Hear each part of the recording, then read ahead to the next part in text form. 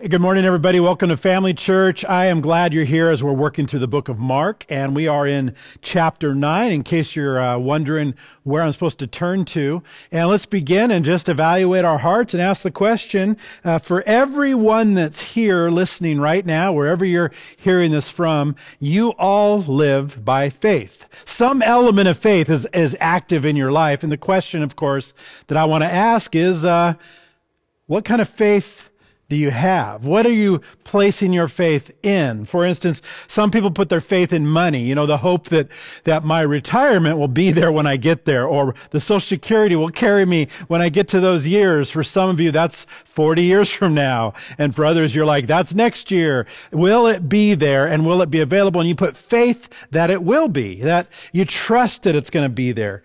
And as crazy as it is, you put faith in other drivers every day. You come to stop signs and you're having faith that when you start, the next car coming will stop.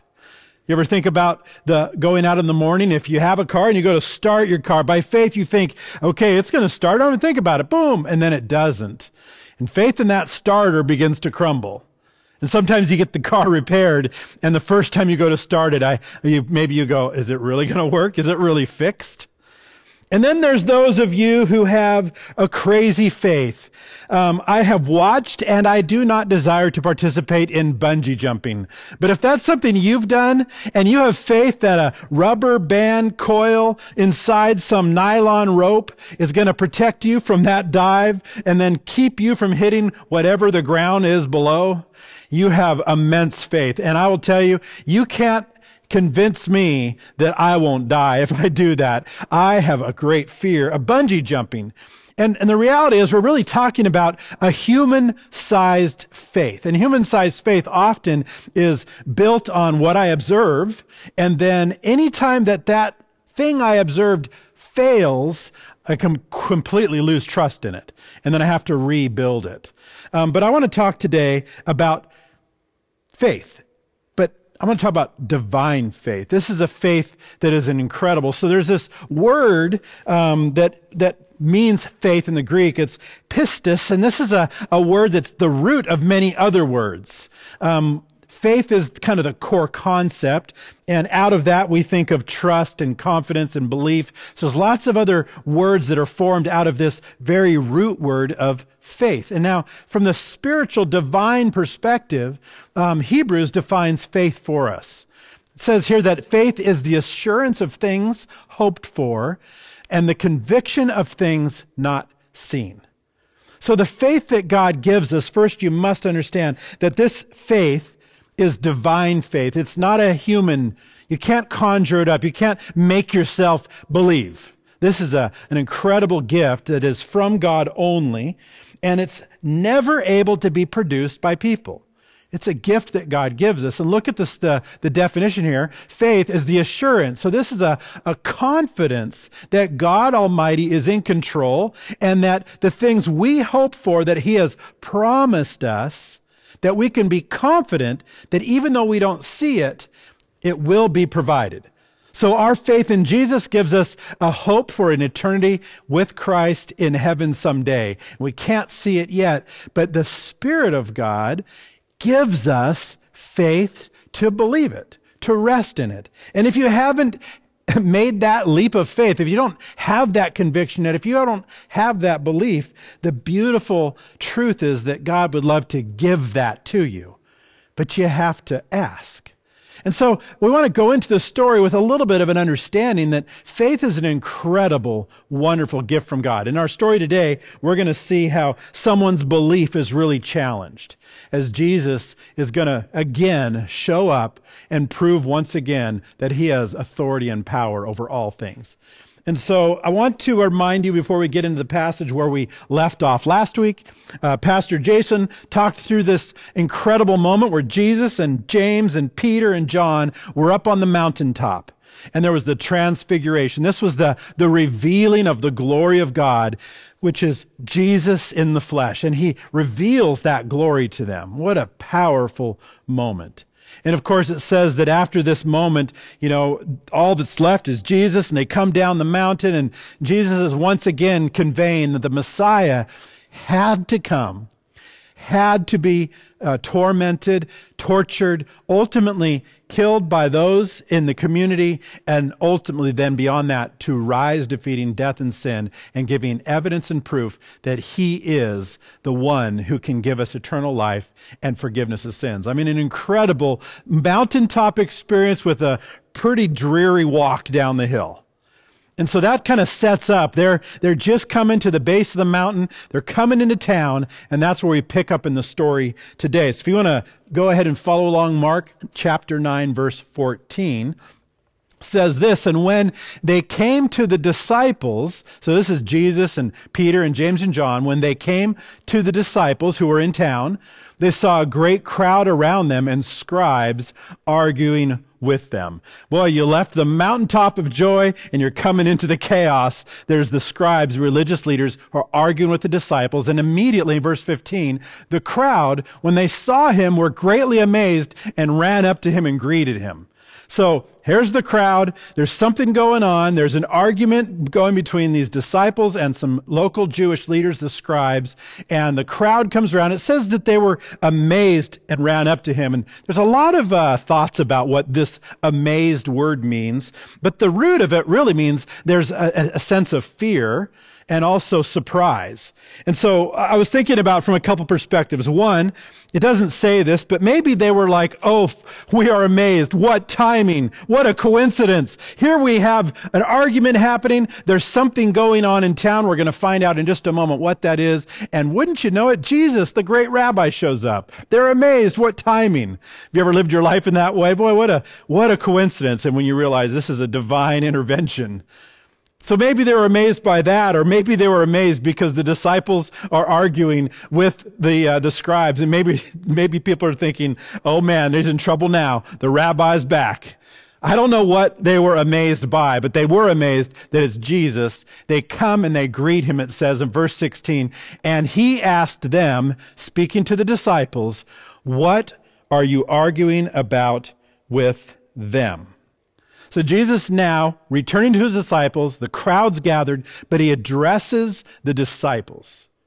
What are you arguing about with them? What's going on? And you got to love what happens. The disciples, I imagine, are just about to burst out some kind of excuse or explanation. And it says here in verse 17, and someone from the crowd answered him. The disciples are like, we don't have to answer. Someone else chimes up.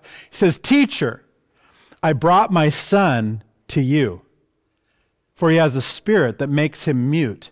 And whenever it seizes him, it throws him down, and he foams and grinds his teeth and becomes rigid.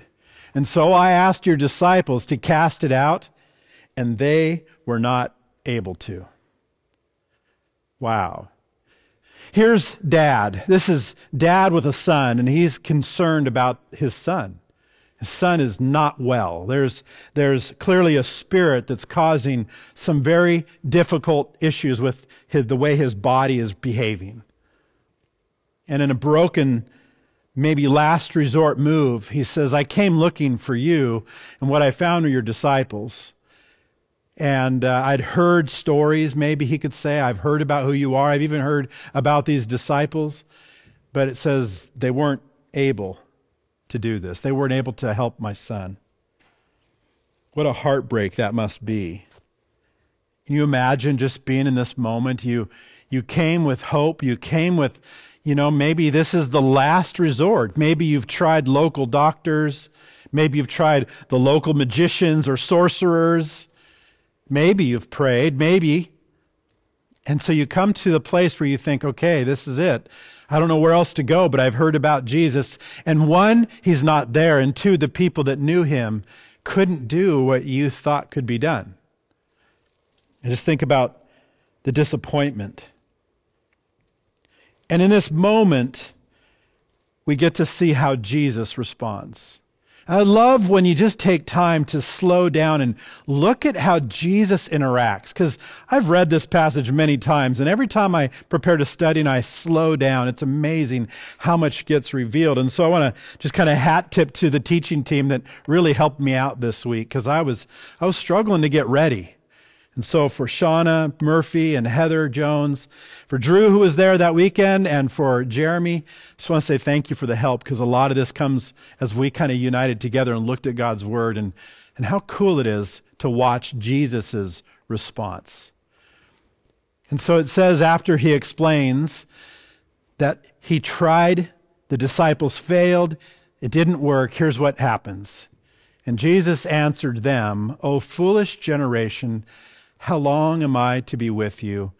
How long am I to bear with you?" Just think about that moment. Now, I don't know if he's only speaking specifically to his disciples who were unable, or if he's broadcasting that to the Jewish leaders and the community around. But I want you to look at the heart of Jesus. When I read it, my first attempt, often I read Scripture through an angry Jesus. Oh man, what a bunch of idiots. Don't you know who I am? Don't you know what's happening? But I think what he's just pressing in, he's like, my time is drawing near. Like, I've been here, I've been doing ministry, and we just came down from the mountain. Of course, he's not explaining this because he told the disciples, keep it quiet for now. But think in his mind, I just transfigured, I just revealed God's glory, and now I'm back with you. How long am I to be with you? How long am I to bear with you? And then his response, bring him to me. That's a great way in which you and I should also interact. Instead of stepping in to try to fix things for people, we should just bring them to Jesus and begin to introduce them to the one who truly has all authority. But he says, bring him to me in verse 20. And they brought the boy to him. And when the spirit saw him, immediately it convulsed the boy, and he fell on the ground, and he rolled about. He's foaming at the mouth. And then verse 21, and Jesus asked the father, how long has this been happening to him? How long has this been happening to him? When I first read this, I didn't understand why Jesus asked this question. But when you go back and you look at the culture of the day, oftentimes when somebody was ill, we see stories of a blind person, and the scribes would often ask, who sinned, your mother or your father? There was an expectation that somebody in your history did something wrong, and you're bearing the weight of their sin. But I want you to look again at Jesus' response. He doesn't go to the father and say, so what did you do for your son to be like this? Instead, he looks at him and he invites him into conversation. Tell me about this. How long has this been happening to him? Like, that's the heart of our Savior. A heart of compassion, a heart of desire to know you, and an opportunity to say, I see you, I know who you are, and I know what your needs are. So how long has this been happening to him? And of course, the father replies, from childhood. And it's often cast him into the fire and into water to destroy him. But if you can do anything, have compassion on us and help us. If you can do anything, Jesus, have compassion on us and help us. So his son has been riling now. He's in the middle of convulsing. There's a conversation. This spirit that is tormenting his son is acting out. Jesus is on the scene. It sees Jesus. The dad's talking to Jesus. He says, this has been happening since childhood, but you know what? If you can do anything, of all the things, Jesus, would you have compassion and would you help us?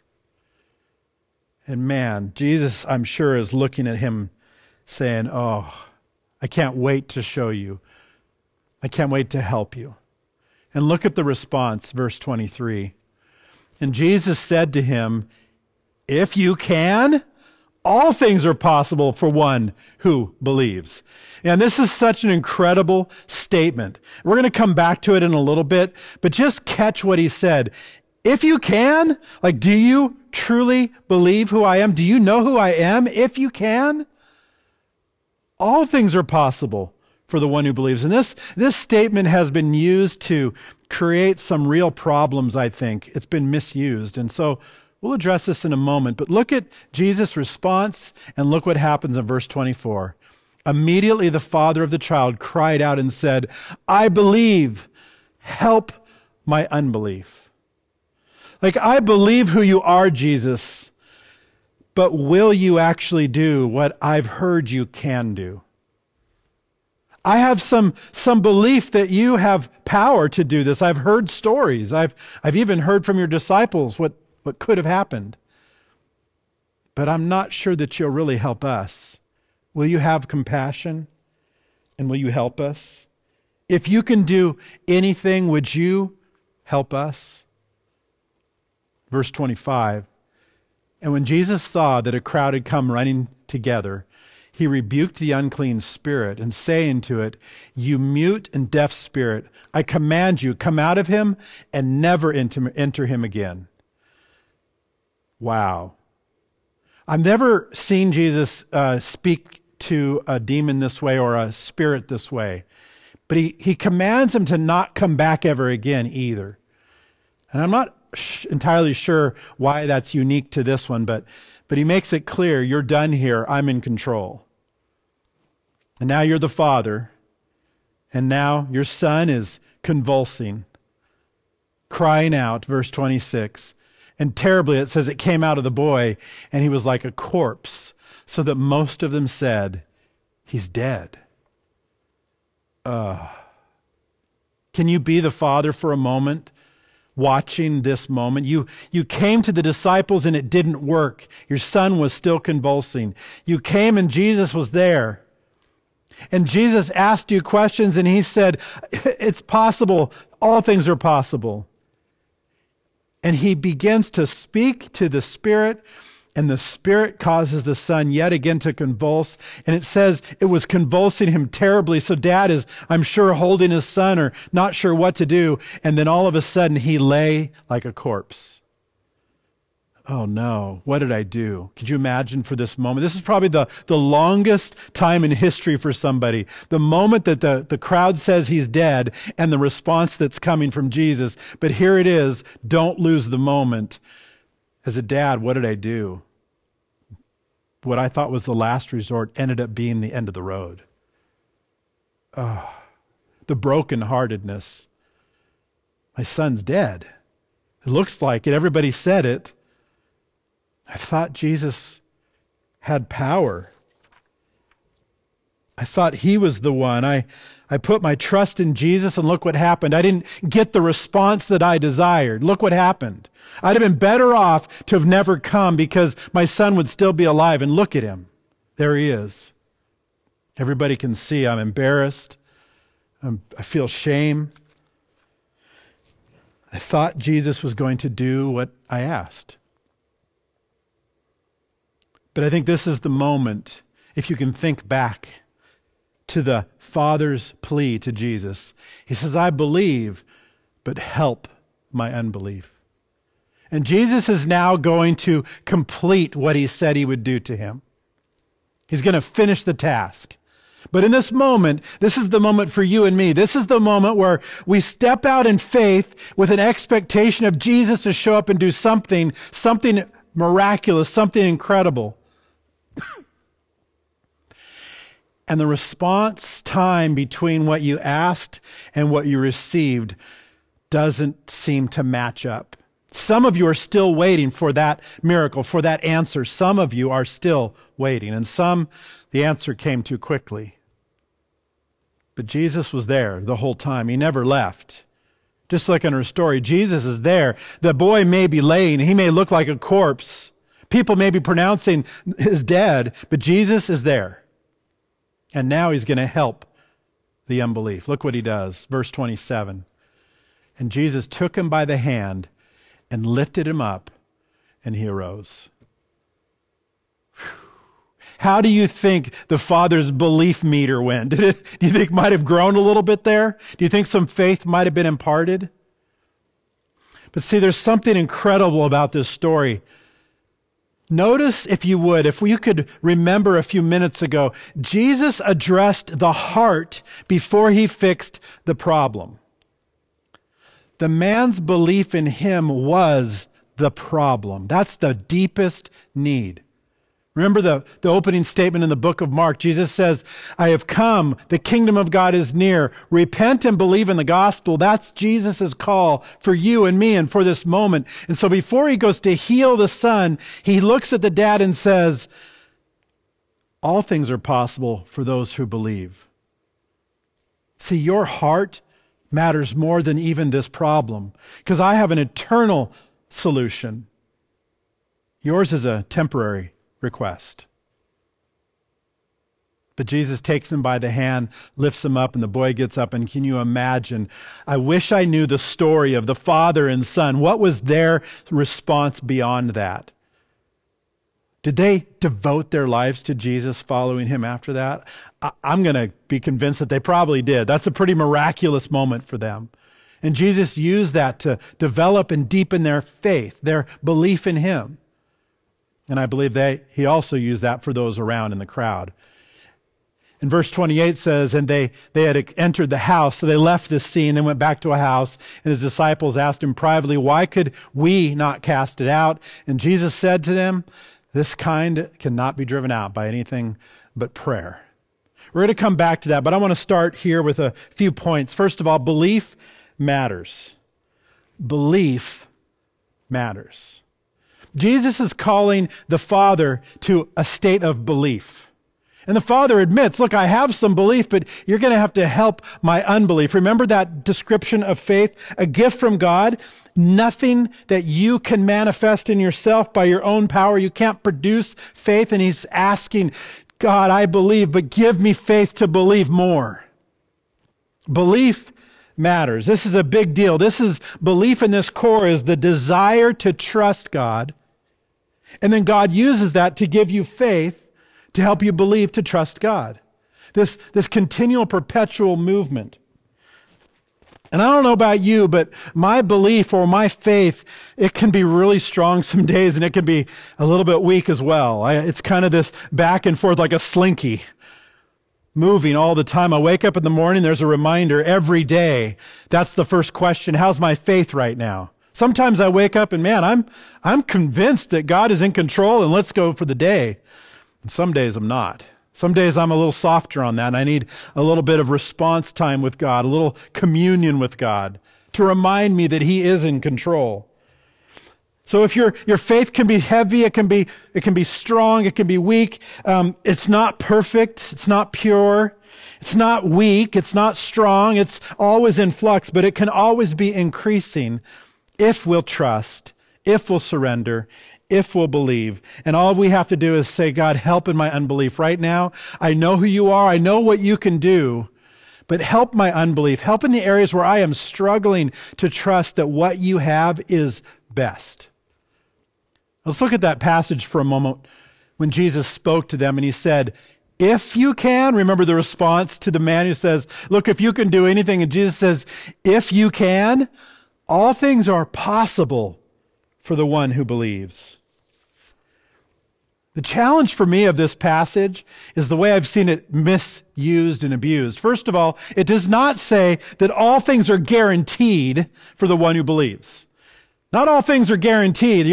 Every request you present does not mean you get to rub the genie lamp. You might remember a few months ago I taught on that idea. You don't get to rub the genie lamp and say, here's what I want, and you expect you get exactly what you want, because the balancing act said all things are possible. Not all things are guaranteed. But there are some guarantees. The guarantee is that for the one who believes in Jesus, because of the work he did as he came and he lived the perfect life and died a horrible death, replacing you and me on what we deserved, taking our sin, taking the wrath of God upon himself, dying and then rising again, defeating death and sin. He says, I promise you this, if you believe in me, I will give you some promises, some guarantees. Guarantee number one, you will be released from the penalty of the sin. You will not be held accountable to the penalty of sin that you deserve. I took it for you. So you could implant in this, all things are guaranteed for those who believe. Here's the things that are guaranteed, though. Not these things are guaranteed. I should rephrase that. These things are guaranteed for the one who believes. One, the penalty of sin is no longer going to be in your account. Clean, paid in full. Second, the power of sin over you. The Holy Spirit will indwell you and help you to overcome the temptation and the sin that so easily entangles you. Guaranteed. If you will work with God, if you will trust in the Spirit, if you will let your faith be fueled by God's power, He will begin to release you from those things, if that's your desire and His will to guide you. And third, the presence of sin in eternity will no longer be affecting you or a part of your world. Heaven will be a place where all things are made new, all things are right. Sin is no longer evident. Only pure, holy love and adoration with the Father. But what I've heard on this passage, all things are possible for the one who believes, is sometimes people get abused by this statement. Clearly, this didn't happen. This illness didn't get cured. This need didn't get met. These finances didn't come in because you don't have enough belief or you didn't pray hard enough. And I just want to help you understand something. There is a temptation to try to manipulate God for our will and completely ignore the will of the Father. That is my temptation.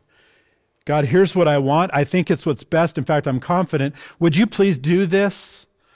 And God, in His incredible wisdom, sometimes He says, this is good. And oftentimes He says, wait. And then He also says, no. I know what you desire, but you're not seeing the bigger picture. You've only got a few puzzle pieces, and I have the whole picture. So will you have faith? See, our greatest need is belief in Jesus, and it supersedes all of our physical needs. Faith in Christ is the only way to life for eternity with a beautiful Father who loves us so much. I want to close with one last thought, and really comes down to the closing part of the passage, that dependence on God is required. We have got to learn to be dependent on God. And let's remind ourselves of the story of what was going on. See, the disciples, those who weren't with Jesus on the hill, it appears they were trying to heal this boy. And the scribes were there and they were arguing, and I'm guessing they're arguing about why it did or did not happen. And here's this moment. It says, remember, Jesus took them, verse 28, when Jesus had entered the house, his disciple asked him privately, why couldn't we cast it out, Jesus? What did we do wrong? And he directs them back to yours and mine and their innate and most important need. He says, this kind cannot be driven out by anything but prayer. Now, we don't have a lot of clarity of what they're arguing about, and we don't have clarity of their intentions, but I can't help but think that these are the disciples who a few chapters back we taught on. Jesus sent them out and gave them authority to cast out demons, gave them authority to heal people. And my guess is that, like you and me, the disciples began to think they could operate in their own strength. Like, I've done it before, I'll just repeat it and do it again. And Jesus, I think, draws them right back. But you didn't go to the source. See, prayer is about a relationship with the living God, a relationship that says, I want to hear you and do you hear me? This back and forth. I know you're listening. God, I love you. Do you hear me? And of course, the Father says, of course I hear you. I'm with you. And prayer is this communion, this daily commitment to trusting God in prayer, talking with the Father, the daily commitment to walking with God in all situations, at work, at play, in my home, wherever I go. A daily commitment to surrender to God, to His will, not my desires. It's a daily surrender, a daily and continual talking with God and listening to God. My guess is that what happened was, as Jesus is confronting the disciples, he's saying, you tried to do this in your energy. You expected the outcomes from the past without approaching the only one who has the power and authority to do what you're asking. And so dependence on God is incredibly important. It is essential to walk with God daily. That's why the blessed rhythm we've talked about, that's why beginning in prayer is so essential. If I think I'm going to go into my day and have success proclaiming the gospel apart from the power of God, I am fooling myself. I have to get back to the Father. And that's why we felt it was important to begin this 30 days of prayer here in August, to just pray together, to seek the Father, to learn that every day and all day is what He's asking for, not as a command of some kind of you have to, but as a loving Father saying, I want to. Would you spend time with me all day? Would you not compartmentalize me to Sunday? Could I be a part of all your week? From the moment you rise to the moment you go to sleep and in between? It's an invitation. And Jesus points it out. He says, look, you missed the main part. You missed that all of this was done because of the power of God.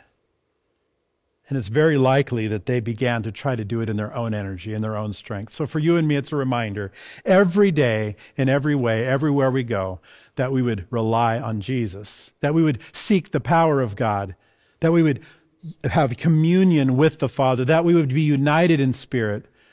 And then, as we're working together, as we're praying, as we're getting the heart of God, we will begin to see God fulfill the very things that I'm praying for because I'm praying His will. I'm learning to pray what God wants. And when I'm praying what God wants, all things truly are possible for the one who believes. I love you guys. I'm going to release to the campuses. Have a great rest of your day.